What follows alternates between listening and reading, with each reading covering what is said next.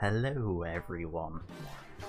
We've got a real hidden gem today, and I don't say that lightly. We've got Muppet Monster Adventure on the PlayStation 1. It's a collectible platformer very much in the vein of Spyro the Dragon. I'm guessing because this was released in October of 2000 after the PlayStation 2, and still while platformers were in favour, it got overlooked. But I feel it needs bringing into the spotlight to get the recognition it deserves. The beginning is a good place to start, and when you begin the game, you are greeted with the story. This is the weakest part of the game. The gang visit the estate of Professor Honeydew's distant relative following his passing, only for Robin to faint out of fright, while the rest, minus Honeydew, Beaker and Pepe, are turned into monsters. Robin must now collect evil energy to stop it spreading and save the Muppets. This is explained in the beginning in a rather nice cutscene. However, following that, there are no further cutscenes until the end of the game. There's really nothing at stake other than knowing the Muppets and being the good guy. You're given no reason to truly care. They don't show any of the bosses or enemies causing terror throughout the land. There's no violence or pillaging or end of the world scenario built up between levels to give any sense of urgency. And there aren't even any light-hearted comedic moments that the Muppets are known for. There's certainly no weird hooking up of Monster Kermit and Monstrous Miss Piggy, although I might have been the only one hoping to see this. And spoiler alert for the ending, the final boss is merely Honeydew's relative that you've not seen at all throughout the game, who admits that he was working on a machine to make things good, only to turn the dial to evil and turn himself along with everyone else. This is a Plankton style level of stupidity from the SpongeBob game. And this is only mentioned very briefly in a line of dialogue at the end, so even SpongeBob did this better. Robin wakes up only to find out it was all a dream. Or was it? Suggested by a haunted painting. Basically, the story has a strong start, no middle, and a poor end. Once the cutscene is over, you're faced with the stages, and boy, there are so many stages. By which I mean there are 18, and that's a fair few, I feel. The stages are grouped together in threes with a common link between them and a boss fight afterwards. There's no open hub world, instead you choose the stages from a dial, which provides stats for the levels and quick access if you need to go back and find something you missed the first time around. Each level is self-contained and can be completed in a single run if you know what you're doing or you want to put the time in to explore. This I like. None of that completing a level only to have to go back later and replay parts of it once you've unlocked a new move or hit a switch somewhere else. You can come back and explore if you like, but it's completely optional, and you can quit out of a level at any time from the pause menu while keeping everything you've collected up till that point. As this is Muppet Monster Adventure, all the stages try to remain creepy or spooky, but in the same way that Scooby-Doo does. So, elements and overall aesthetic are there, but nothing that will make you soil your trousers. Despite going for a horror feel, the game still manages to remain bright and colourful, just like the Muppets it's based on. Being a large collection of strange creatures, the Muppets can lend themselves to any situation, and collectophoning can now be counted among them.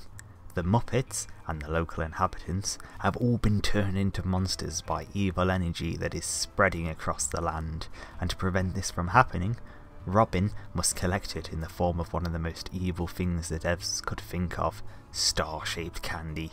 It'll give your kids cavity and make them hyper, and Robin must contain it all within his backpack.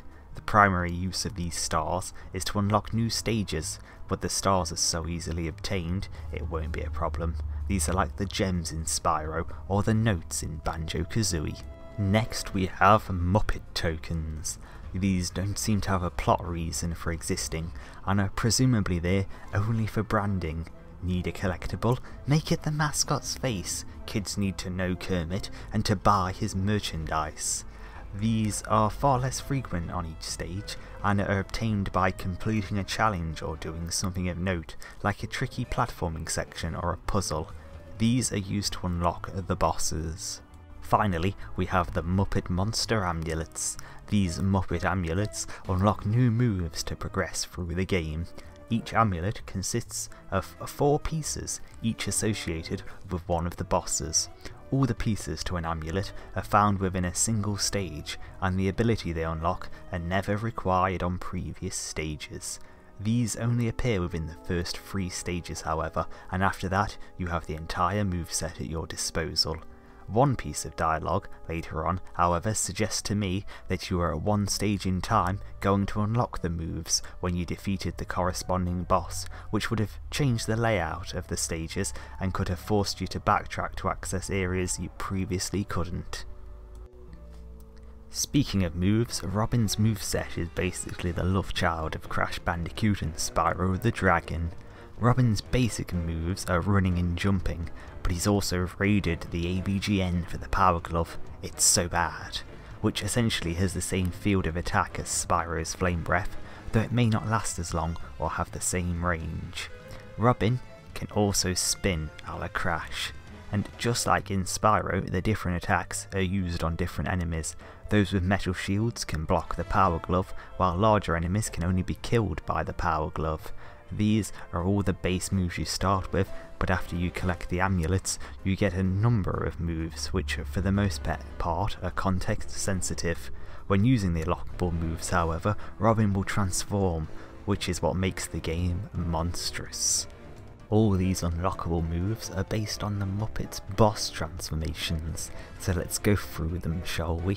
Gonzo's amulet will allow Robin to turn into a bat and glide whenever he's in the air. It also gives him a thirst for chicken blood.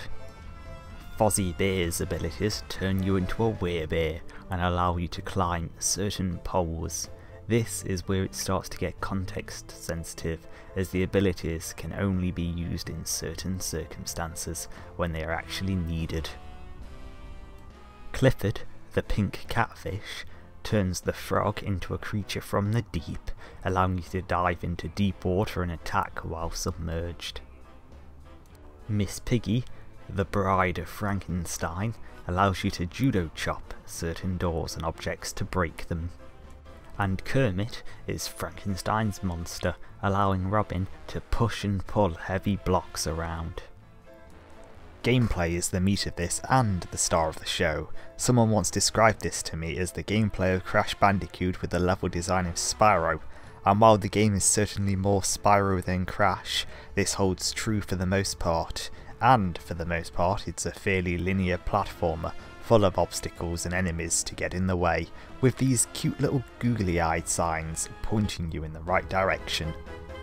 From what I could gather, these signs would always point you towards the end of the stage, so any rooms the signs didn't direct you to were purely for collectible or exploration's sake.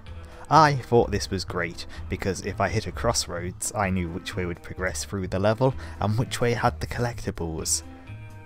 You can also generally find Pepe in each stage, ready to say OK a large number of times and give you a challenge for a Muppet token.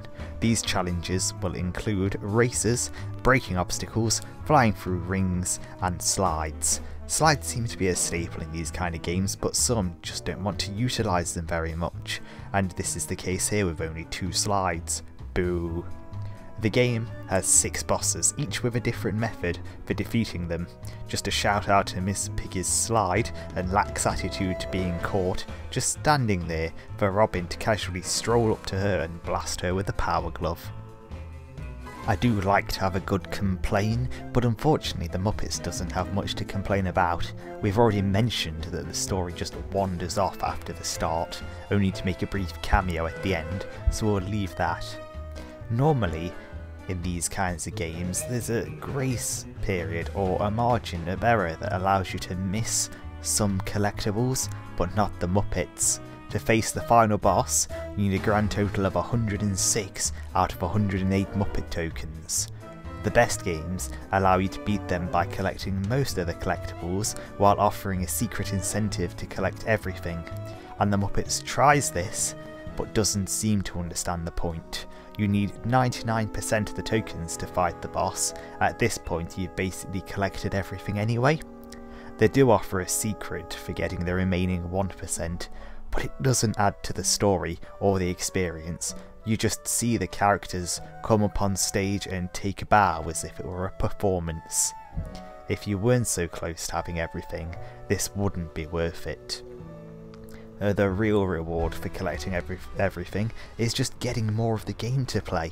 I feel like the only reason you weren't expected to get 100% to beat the game is because the last few collectibles were a real nightmare to find, and the devs knew this because they had special video clips in the game showing you how to get them in the unlockable gallery.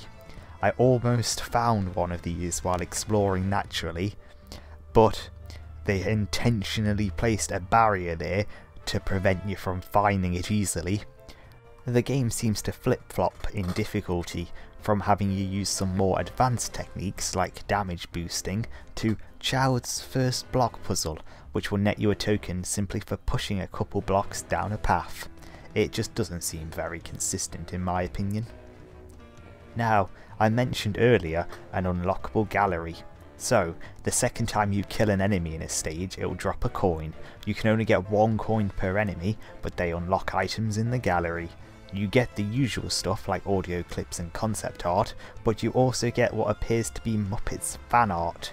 After unlocking them all, totally legitimately of course, I found a good number by a fellow named Romic, and I can see why so many were included, and I want to know if they're still producing art. All I can say is, Romic, give me a call, I want to see more.